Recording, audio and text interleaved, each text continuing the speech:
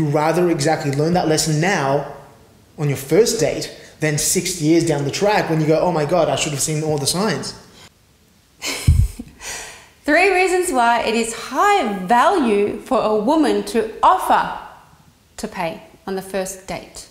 This is going to be controversial. Very controversial. In fact... But not actually as controversial as you think.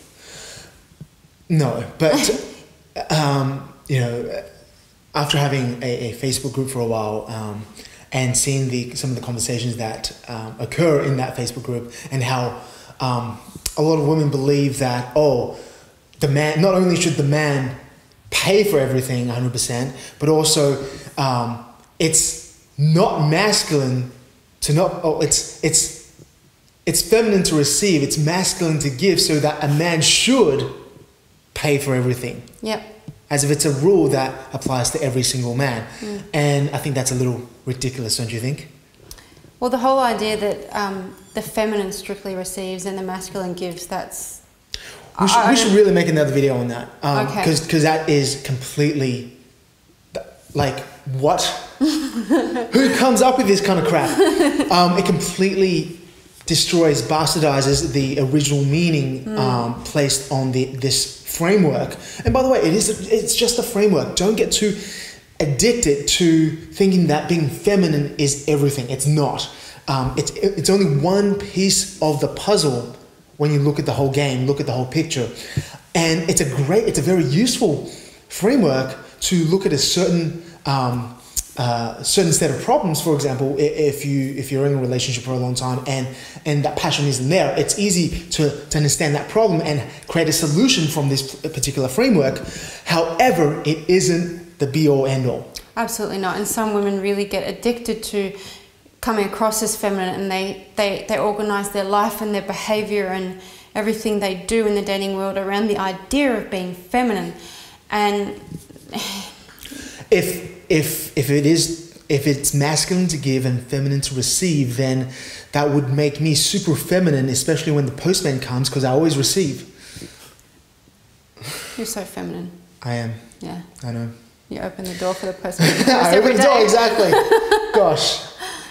So, yeah, we should really address that at some point. What you doing? Do you want to cuddle? I smell that fire. Yes, too. Oh, Isaac, can you go upstairs? Do you need us? We're working right now. Yeah, we're working right now. Don't forget to close the door, Zach. I won't. Okay, good boy. You were saying about... Okay, I was saying... We'll address the whole feminine, masculine thing because it's a very useful framework for specific problems, but we don't want women to get over-invested in something that's really quite pointless in the wrong context. So this video isn't going to be a video that's going to tell you that you should pay and that's high value. We're not saying you should pay or you shouldn't pay. The whole premise is that you should offer to pay. And there are 3 good reasons why. For yourself, not for the man, and not so you can lose a part of yourself, or not so that you can lose the respect of a man because you're being so manly and masculine by offering to pay. No. But for other very good reasons that will actually help you in the long run. Very smart reasons, I should add. At the end of the day, you're spending your time with someone, and that's already some level of investment. Your time is perhaps the most precious thing we all have. Mm-hmm. You know? So to offer to pay, and I'll get to these 3 reasons very shortly, but the ability to offer to pay is so powerful, because especially in this day and age where there are so many women who just expect to receive. You'll stand out amongst all the other women, not as someone who will just go out to take and expecting to take. I know there are a whole range. There is. Our youngest son is playing hide and seek with us. Boo. Let us deal with that. Okay, where were we? Let's get on with the 3 reasons. How's that? Yeah. I think we should. Okay. So again, disclaimer: we're not saying that you should pay.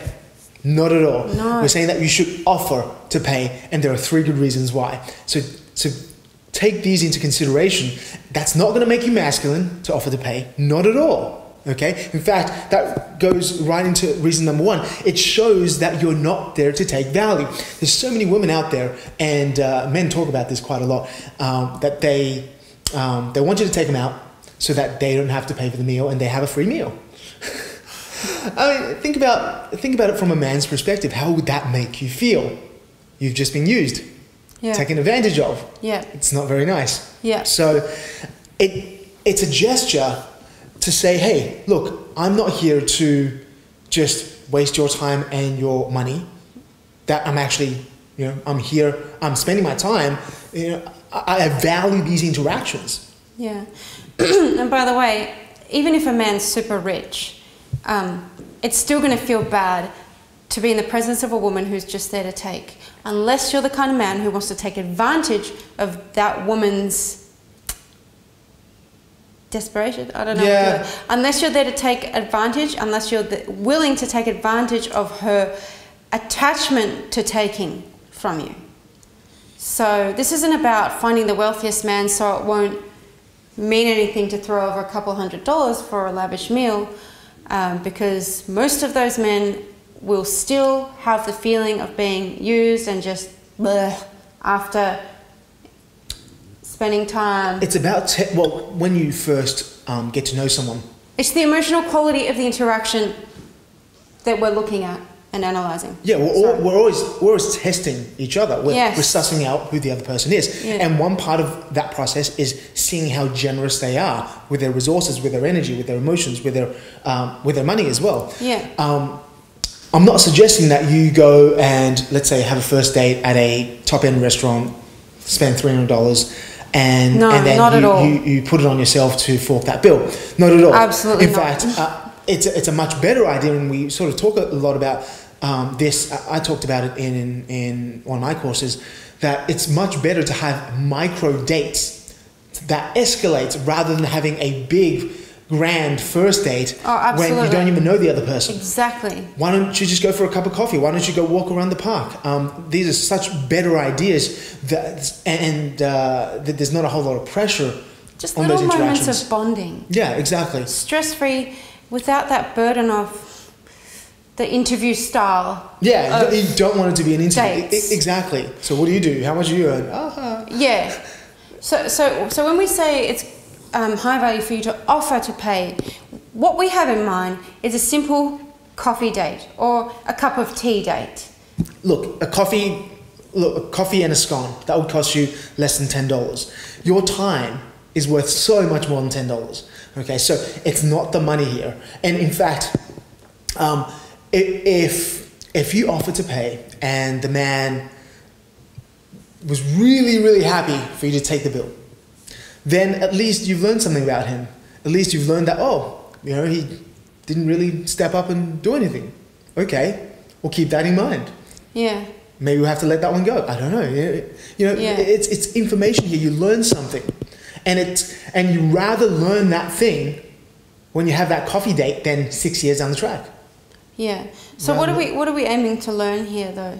You learn that maybe, he wasn't nearly as generous as I thought he would be. Yeah. Or and that he's probably not into me or something. Yeah, or maybe he's not that interested. Or that he's just, he's not as generous as I wish he was, or that, it's a test. It's a test. It's a test to see where he stands and what he believes in and how much he's able to bring to the table in terms of his energy and resources.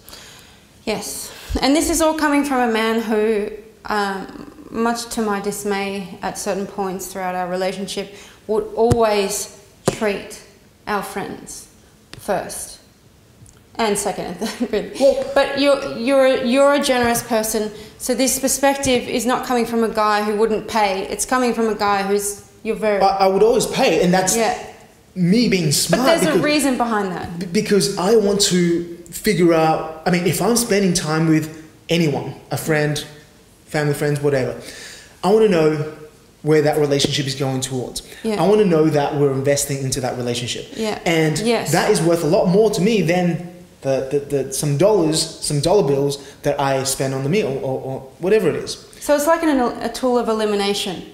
Yeah. Tool of quick elimination Yeah. of the wrong kinds of men. Exactly. You rather exactly learn that lesson now on your first date than 6 years down the track when you go, oh my God, I should have seen all the signs. Okay, should we get into the 3 reasons why?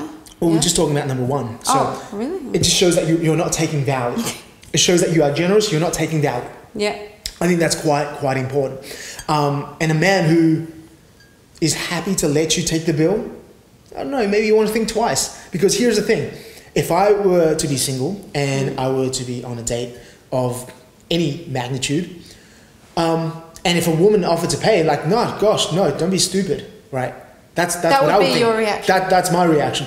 If I'm already there spending my energy, what's the money worth? Not that much. So if he, like, I can't imagine any decent man out there who wouldn't take that responsibility of paying the bill away from you and keep it for himself. Anyone who's able to afford the bill, which is usually a cup of coffee, not that much. Yeah. And someone who's at least has some respect for your time and energy. Yeah. Yeah. I don't see any man not fighting for the bill. I mean, I've had a coffee date with, obviously not a date, but someone who I expected myself to pay for from the start because I knew he was cheap, but he was a childhood friend. And surprisingly, when I offered to pay, he's like, oh no, I should get this. He got up and he Yeah. did it. And I was floored, honestly. I honestly thought that could never happen. So, It's almost like giving an opportunity for Yeah. the man to do something. yeah. Yeah. Instead of creating this awkward situation where, you know, no one knows what to do about the bill, it's unspoken. You bring that conversation to the surface Yeah, that's right. by adding value first, by leading first. Yes, and also by leading in that way, you inspire him to do more of that for you. Exactly. Because, But no, leading's masculine. oh, gee. Okay. Anyhow, reason number 2. Here's the thing. Smart men and men with resources, men with money, don't really care about the money. It's not about the money. It's never about the money. They rather spend their time with a woman of integrity and self-respect and worth. All those things. Okay, so they're not going to be worried about the money so much. Should we say hardworking men with money? Because what about money? The men who have had just money, so they've never had to work for money. Okay. Daddy has the money, or something like that. Do you think this is like an umbrella thing for all wealthy men, or do you think?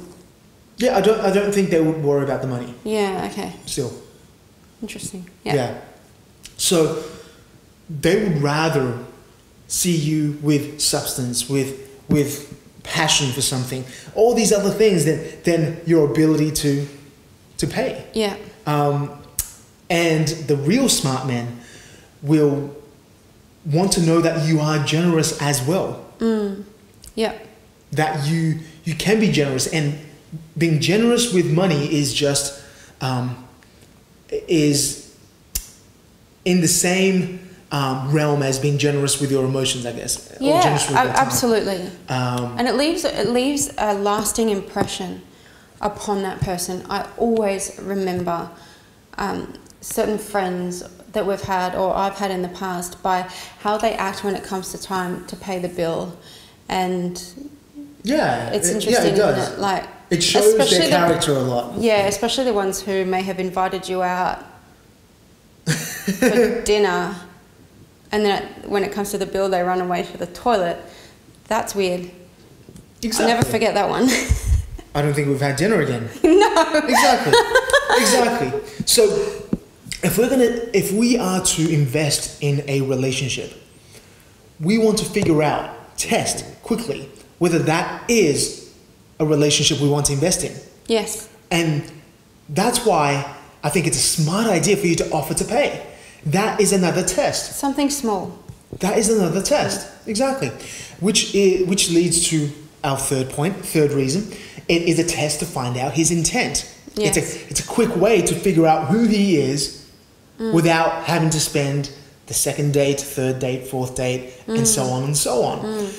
I think a big part of your job as a woman is to weed out the wrong types of men. Yeah. The men who are not generous, the men who don't value connecting or don't value your time.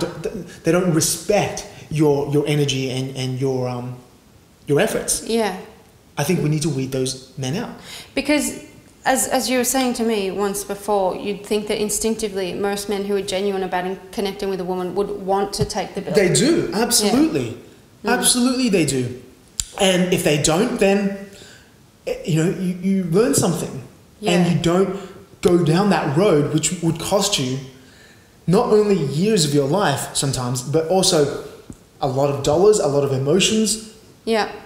and the opportunity cost of not meeting someone else because you're down that rabbit hole, spending your time with someone who shouldn't have been worth your time in the first place. Yeah. Absolutely. So I think it's I know people watching this right now, they'll be commenting, oh my God, I would never pay on the first date. Oh my God, this is ridiculous. And obviously they probably wouldn't have made it through the video, but hear me out. If you can lead with your best foot forward, be generous first, you will find out so much more about the men around you than if you just waited, leaned back, and create a good impression upon the real quality men who are genuine about you. Absolutely. There's I just imagine myself on a date and the woman's being passive, which is not feminine, by the way. We'll talk about that another day. Being passive and waiting for the man to pay the bill. It just feels bad. Like she's not making an effort whatsoever. It is always going to be a topic. It is always going to be something. You might as well bring it up to the surface, offer to pay, and see where it goes from there. Instead of just let that awkwardness continue on. Yeah. Yeah. And I think that the kinds of women who would vehemently reject what we're suggesting are probably the kinds of women who are happy to go out and get their free meal and get their free ticket to the movies, to a concert, to I don't know, high society, to upgrade, to meet other kinds of men. That's all fine, that's another strategy. This strategy will not resonate with them, but they will definitely experience a different kind of quality in their life, a different emotional quality in their interactions, and that stuff's, it's just all transactional. It's exactly. Yeah, I'm fine with that. As I've said before in the past, women can do what they want, and people have different strategies. We're not here to tell you what to do, but you're going to attract a very different type of connection and different type of men by by the little actions that you take along the way. Some men would want to use money as a token of, okay, they can buy your affection with money. Yeah, of course. And that's great for him until you run out of money, and then they run out of any kind of attention. Yes. So if you really truly want a good connection, a deep connection, if you really want love, then I suggest you go out there and you test people's intent. You figure out who they are, and you lead with value first, rather than trying to stick with all these rules that are completely BS that someone made up in their basement, just to I guess guide you down a road, down some sort of fairy tale that's not true or not based in reality. I do have a question for you. Yes. Do you think there are some men out there who would find it uncomfortable if a woman paid? And if so, if a woman offered to pay, and if so, then how should she offer to pay? Is there a particular way or method, or just like... Obviously, we're not suggesting you to go up to the cashier and he gets his wallet out and you go, nah, I'm paying. Yeah, That's not what we're saying. Not asking you to fight to get the bill. We're saying you offer first. I don't believe men would feel uncomfortable just by the act of offering to pay. I don't believe that. Yeah. Because you're putting your good intent forward. It's not a bad thing at all. As long as you have the good intent, you know? Yeah. So I don't think that would be an issue. If it happened to me, I'll go, oh my God, I'm so generous, but it's not going to happen. Yeah. You know? I don't believe that. Regardless, I think it's a good thing to do. You put the best foot forward and you learn a lot about the man that you're with. And the only thing you could possibly lose is your $5 on a coffee and a scone. Yeah. Unconventional advice? I know. Unconventional suggestion, I should say. Exactly. And also I would suggest just worry less about what you should or shouldn't do. When you've been single for a long time, you sort of get yourself attached to all sorts of ideas. Ideas that may seem good at the time, ideas that may seem new and novel, so that you think, oh yeah, that's what it is, that's the answer. Let me tell you right now, it's not. None of those shiny objects are the answers. What really matters is your attunement and how much value you can bring to the table. That's it. And we talk about value all the time. Well, this offer is just one piece of that value. It's not the whole thing. It's only like tiny little piece, but it's still value that you're offering, you're adding and not extracting.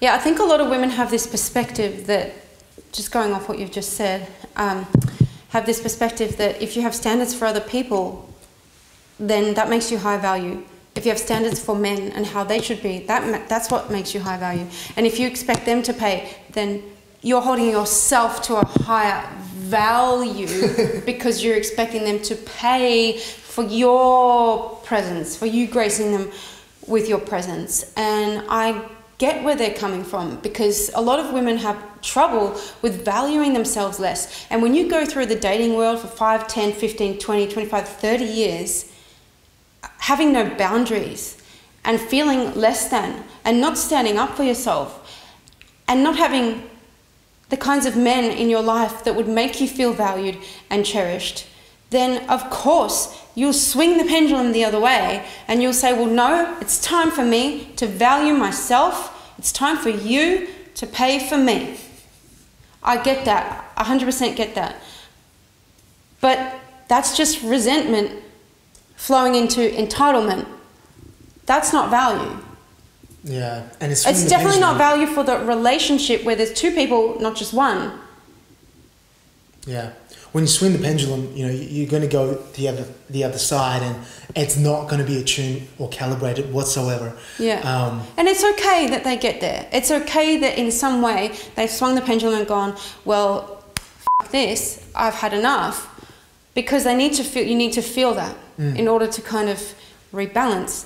But just know that just by going to that end is not going to get you what your heart wants, truly deep down. Yeah, I guess at the end of the day, add value to yourself, have value to bring to the table. Exactly. That is going to ultimately make you a higher value woman. Nothing else will. No playing games, no trying to pretend to be someone else that you're not. Yeah. It's just about the value that you have inside. That's it. And the value that you're able to create within the interaction between you and the man, that's value right there. Not anything else. Okay, I don't care how much jewelry, how nice your makeup is, or how good your Botox doctor is, technician. It doesn't matter. It doesn't matter. Okay, so I hope that made sense. I'm sure we're going to have a lot of interesting comments below. So join the conversation. Comment below. Let us know what you think. Of course.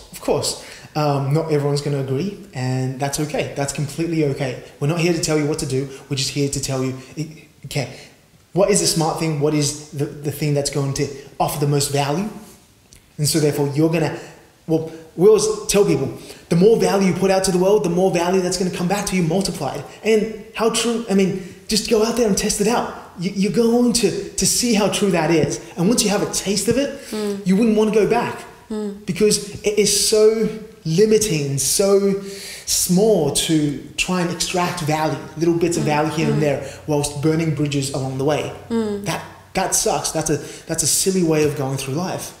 It's so much easier and you sleep so much better if you're able to add value and keep those bridges open and be proud of who you are. Exactly. And feel proud of your decisions. I mean, I know a long time ago, I grew up with a mother who was somewhat stingy with certain people, and I grew up thinking it was okay to give secondhand presents to people, and that I'd be getting the better end of the deal if I went into the cupboard that had presents given to me from 2 years ago that I didn't value, so I'd give them off to someone else. Thankfully, you came into my life and made me understand that that's completely... Did I do that? Ridiculous. Really? Oh, you were one of the catalysts for me to realise that.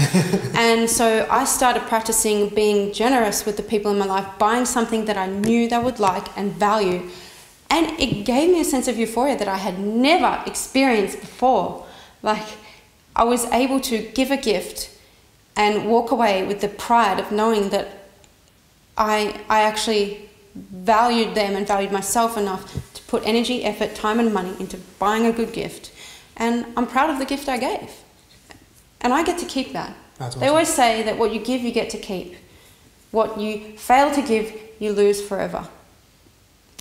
That's great. That's a good story. Yeah. We can make that the quote of the day.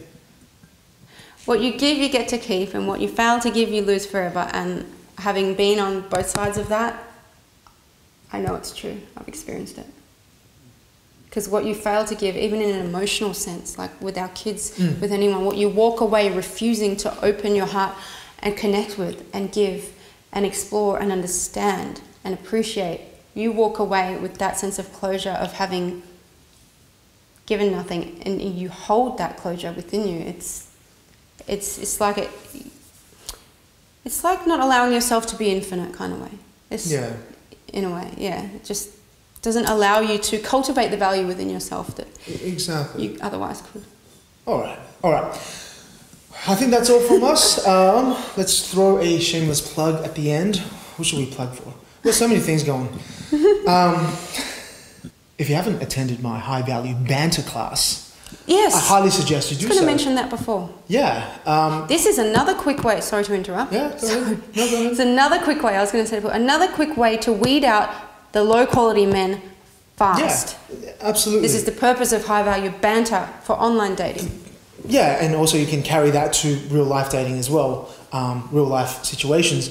So the purpose of banter is to establish that connection and to test the other person to see who they truly are, because the last thing you want when you meet someone, when you're dating someone, is to have this facade and they have this facade and you talk about a bunch of mindless stuff that doesn't mean anything to anyone. Yeah. The best way to establish that deeper connection is to be your real selves. So a banter is a way to bypass all those other layers that we tend to have, especially with strangers and people that we've just met, and really establish some connection and some attraction in those interactions, but also little tests that they act as little tests to see who they truly are deep down inside. Yes. So if you haven't attended the High Value Banter class, I highly suggest you do so. It's a free class. highvaluebanter.com. Link will be down below. Check it out. I think you'll love it. I think you will love it. A lot of women have and used it with success. Even 70-plus-year-old women. Yes, it's true. I had a 71-year-old lady who joined my High Value Profile Banter class. This is the paid version, and she absolutely loved it and warmed my heart. Aww. It was a beautiful story. It made my day, but there's a video on it. There's a video on my YouTube channel about it. You can go check it out.